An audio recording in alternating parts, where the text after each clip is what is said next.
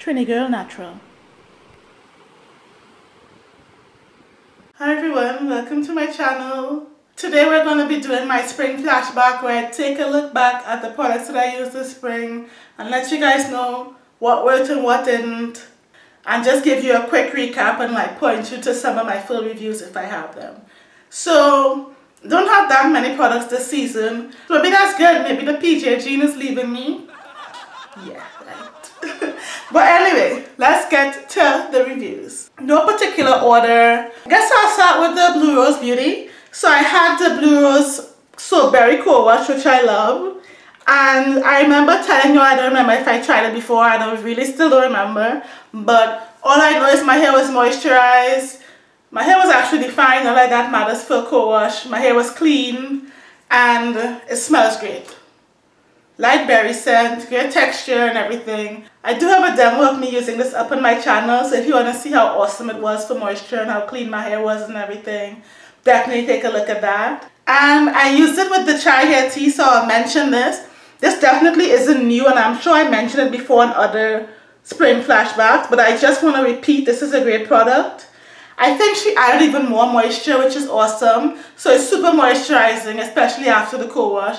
And it really, for true, reduces your shedding. So if you have a lot of shedding, definitely give this a try. I also love the Blue Roze shampoo and ochre cream gel and stuff, but I only use these two this spring. A lot of her products have glycerin and they're pretty light, but they're great for like summer joy. Basically my big hair don't care season. So we'll be seeing more Blue Roze next seasonal stash. Next up is the Miche Beauty. I kind of had mixed feelings about this line in general. I only have the twisting butter here with me, but I did use the whole line. I had the DC, which I think I finished off, the twisting butter, which is pretty much full, and the oil, which I really can't find, to be honest. PJ problems. I think this line is actually great for twisters and braiders, so it's probably meant more for them than for wash and goers. Like I mentioned, the leave-in sat on my hair, so it didn't give me enough moisture just because it was just kind of thick and hard to work in. The DC also sat on my hair, but after steaming it penetrated and was nice, so I was happy with the DC in the end, although I like immediate results, not so much sitters. But if you have normal porosity, it might be good. The twisting butter doesn't have any hold products, but it does actually penetrate better than the leave-in. I can't really rank this twisted butter just because I use it on my wash and go, but over the leave-in it didn't really work for me. So I'll come back with a review. I'm definitely going to be doing more braid outs. I can't really say twists. I can't even say outs. I'm definitely going to be doing more braids this year because it's just really convenient, especially for gym. It lasts well, it keeps my hair moisturized, and I can have my hair in the same braid for like 2 weeks without worrying too much. I do love wash and goes. They served me well for the first part of my natural hair journey, and I will definitely keep doing them as well, but I'll definitely be adding more braids this year, and I may try this for one of them. I did like the oil. It was light, had a nice scent, and contained some of my favorite oils. So I definitely like the oil. I'm just not much of an oil buyer because I just buy my pure oils and mix them. So that's the only reason I wouldn't repurchase it, but I liked it. Smelled great, had decent slip, and did oil things. So yay for that. And thanks again to Michelle for sending me these products, and I was really happy to try them. I'm looking forward to seeing what else she comes up with. Definitely maybe a lighter leave-in would be good for me, and I'll be looking out for a gel as well. We have the Soultanicals shampoo butters. I got the Shea Butter Butter shampoo, and I got the Coco Rosso butter shampoo. So I really enjoyed using both of these. This one doesn't really feel like it cleansed my scalp. Somebody mentioned adding water after I use it to get it to like foam a little bit and do more cleansing. So I'm definitely going to try that next time I use it. This time I didn't add water, I just kept adding more and more butter shampoo trying to make it do something. So I did end up using about half in one go. It was probably because I wasn't using it correctly. So I'm going to try it again and see if maybe just a quarter would be enough for me if I wet my hair after putting it on. That was a tip one of my subbies gave me. Thank you, and I'll definitely be trying it. And the rest of my beautiful subbies, you know, feel free to give me tips and advice as well. My hair was super moisturized. It had great slip and everything. It just didn't feel quite cleansing enough for me. My hair was really dirty that week and, you know, already feeling a little bit itchy and stuff. So I needed a shampoo to really reset me. And after I used this, my hair you know, it wasn't screaming at me, but it didn't feel soothed and refreshed and happy. So this is more of a co-wash, and I'll definitely try it again and keep you guys updated. But don't use it if you need a clarifying shampoo or like a strong shampoo. The Cocoa Rasul Butter Shampoo was definitely more cleansing. My scalp felt great after using it. It was still just as moisturizing as this one, but more cleansing. The only thing is I feel like this one had less slip than the Shea Verdict. I don't really need a lot of slip in my shampoos or co-washes because I can detangle more later when I get to the conditioner. So that's fine for a co-wash, but a little slip never hurt nobody either. So that was my only critique with this. This smelled great. It smelled like cocoa. This smelled great. It had a nice musky scent, like I told y'all. So I love the scent of both of these, and I love the concept. And I definitely am curious to try more, buy more, use more, and, you know, form more of an opinion. So far, I'm very intrigued. I'm still intrigued. Let me see how much I used in this one. I used a little bit less, but I would still say I used like a good third of it. So, you know, it may not last that long, and that would be my only concern. So I have to check the prices again and everything. But, you know, I agree with people who say that getting 3, even 4 uses of a shampoo just seems a little bit weird.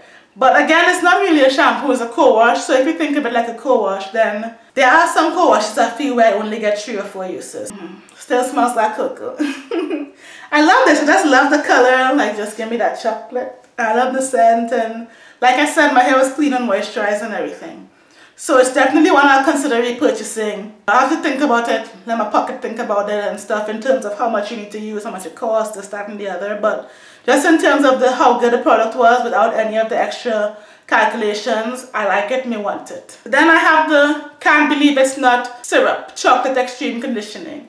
So I love chocolate. When I saw that she had it in chocolate, I definitely had to get it. So people were getting the greens and stuff for the shampoo, but I was like, oh, chocolate. And of course, when I saw this, I had to make it a wash day, right? I had myself all prepped for the Can't Believe It's Not like caramel or Can't Believe It's Not honey vibe when I used this, but it wasn't like that at all. So maybe you should watch my video, because I remember when I reviewed this, I was telling you guys it was really sticky and didn't have enough like emollients for me, because it didn't have any emollients. It was just all humectants, and I love humectants, but I realized, wait, no. All humectants isn't everything. There could be more that I need in my life besides humectants. So this made me realize that. At least for my coarse wiry hair. If your hair is like more silky, you might be fine. But yeah, this actually is kind of like a regular conditioner. It's not like a syrup at all. So you can see this. It is actually pretty much a cream. So I was all prepping for syrup and it turned into a cream. So that was good. It was really easy to use and everything. It smells pretty much just like the butter shampoo, which I love. So, and my hair was like super moisturized and my curls were popping after. So I was like, whoa. Like I was coming out to say, well, oh, you know, I don't look alright. And I saw like how my hair was looking. I was like, ah, okay, okay. So if you're looking for extra moisture, definitely give this a try. And maybe even do a little combo like I did and get both. Just for like a fun scent spa moisturizing wash day. My only critique of this was, again, it just didn't have quite enough slip for me. My motto for 2018 is you gotta have slip. I only want to use products with crazy slip. I love this so much I'll consider buying it again, but the lack of slip was like a wrong note for me. So I wouldn't say it has no slip, it just has less slip than I would like. So Ayo, I love you. If you're listening and if you took my advice on this, then take my advice on this and give us a little more slip. Because if this had more slip, I would be raving, running out the bathroom, screaming, spinning in circles. Because it was everything and more, except the slip was just a little subpar. So I'm looking forward to your version of this next time being super perfect. And if you need testers, because I think you do need some wiry hair, coarse hair testers too. Ultra low porosity, wiry, coarse testers. So yeah. So last but definitely not least, see, that's how I feel when a product is really good. You heard all that? That was, yeah, these products are bomb, bomb, bomb, bomb, bomb. So I tried this pomegranate pear restorative mask. So I was a little concerned it might be a protein treatment, but I looked at it, it was just all moisture pretty much. It probably does have protein down at the bottom, but it's very low down, and this is super moisturizing. The word for the day is juicy. Because when I have a winning deep conditioner like the She7 conditioners, my hair feels juicy. So my hair was moisturized, it was juicy, like just plump and wet and soaked in moisture, juicy after using this. My hair was soft, the tangles were melted, like the slip was crazy. Perfect, A1, not a thing could be improved in this. Like everything, it was life, life, life, life. You saw on Instagram, if you follow me on Instagram, I was just posting pictures and just going crazy. Love. So I'll definitely be getting more of these for Black Friday. I definitely hope that sticks around, and I love it. Has a nice scent, like a light fruity scent, like pretty much all her products. So light fruity scent, moisture for days. It does say for very dry hair, so trust and believe. Okay, I've been talking about it too long, but you get the idea. I liked it a lot. I loved it. Okay, good. Let's move on to the pomegranate pear quenching conditioner. This one I use as a leave-in, and I use it for my inverted wash day, which with my coils I needed really extreme slip and moisture. She said it gave me that all the way. So I used the blueberry co-wash, then the pomegranate pear DC, then this quenching conditioner as a leave-in, and the slip and moisture was there all the way. She never let me down. She never let go of my hand. She held my hand through the entire thing. Thank you, Carla. I can't wait to try it again, like right side up maybe, to give you that kind of regular impression. But upside down, I had great moisture and great slip and can't really ask for anything else. It does have protein, but the protein is pretty low down, so that's why I decided to just go ahead and use it as a leave-in. As I mentioned, I like to use my fancy conditioners as a leave-in, so I buy them, but still use them as leave-in. So this definitely worked well for me in that capacity. I have it in my hair right now, actually, and my hair is just light and loving life. I am just light and loving life. So yeah.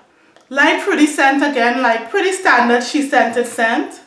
I don't know what that pomegranate smells like, but I do think I smell pear in here, although I could be imagining things. But light fruity scent, basically. I mean, it is still running, but it does look kind of thick as well. So it's definitely not the most runny she-scented conditioner you've ever seen.